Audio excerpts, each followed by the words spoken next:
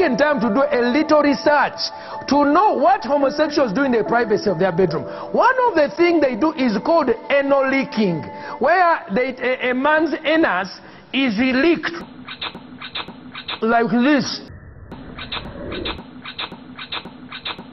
by the other person, like ice cream. And then what happens, even poo-poo comes out, the other poo-poo's out, and then they eat the poo-poo.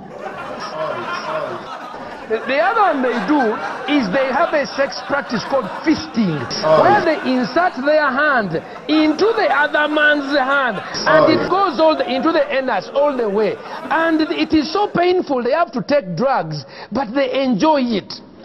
Now, if we have any children, please step out. This is a parental guidance moment. That child have to take drugs. So I've done research. This is what they do. Number one, you can see a man here having sucked the other person's rectum, and the other person is poo-pooing, and this one is eating the poo-poo all over the place.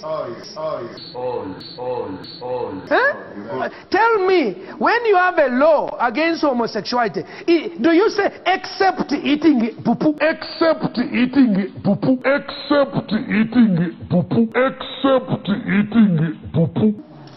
I mean, look at these guys here. Bishop. Stagafulaizaha.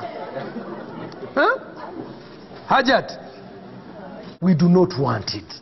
Now, they start off by touching each other's genitals and smelling. That child. Then this one smears the poo-poo all over the other person's face.